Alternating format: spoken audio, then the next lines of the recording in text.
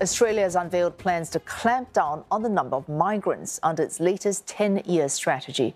The policies are meant to fix what the Albanese government calls a broken migration system amid a growing housing crisis. Some of the most significant measures include tightening visa rules for students and low-skilled workers.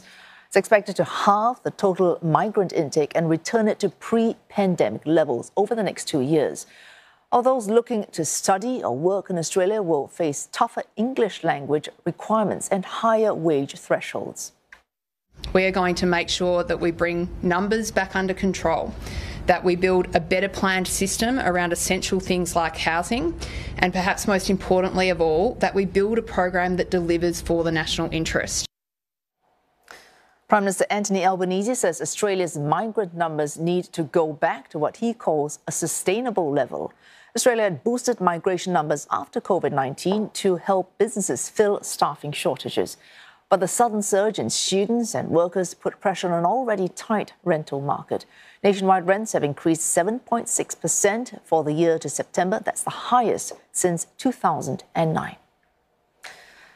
At least one overseas education consultant says Singapore students looking to study in Australia may be required to take an English test. While Australia's overhaul is still in its early stages, one firm expects the impact on Singaporeans to be limited. By and large, Singaporean students should not be too affected because we are an English-speaking country. Our schools are all teaching in English. However, looking forward, there may be some incidences or very particular incidences where such a rule may require a Singaporean student to take an additional English test on top of the studies that they've done in Singapore. So this remains to be seen at this point in time. But he adds it's unlikely the move will deter Singapore students from considering furthering their studies there. That's because of its close proximity to Australia and the recognition of courses offered, such as its physiotherapy and occupational therapy programs. He says there has been a handful of queries from parents. All these include whether this will mean longer processing time for visa applications, which typically take up to a month.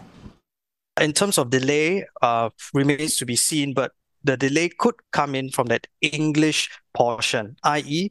for the students to be able to book the English test to meet the requirements and have the documents submitted for the actual student visa application.